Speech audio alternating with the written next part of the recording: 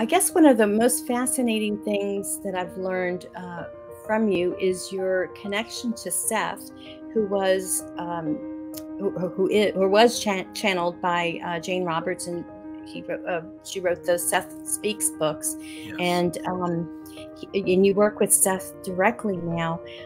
Tell us about that experience, of maybe how you met briefly, or how you guys got connected. Yeah, well, when we met in 2006, I was in the midst of some very, very deep healing myself from a very, very violent childhood.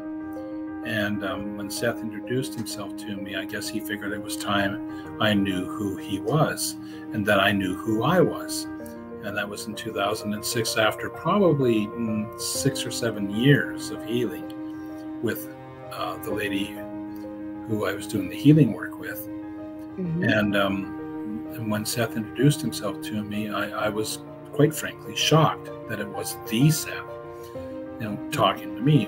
Why was he there talking to me? Like, who am I, And when he laughed and he said, there's much you need to learn about who you are and what you're here to do, and I'm here to help you understand that. And I said, well, that's great.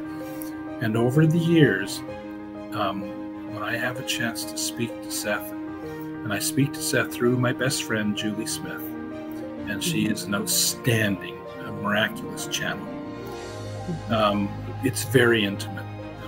He really, really, really cares about me. He really loves me, and he's always there to advise me when I ask for advice on every subject.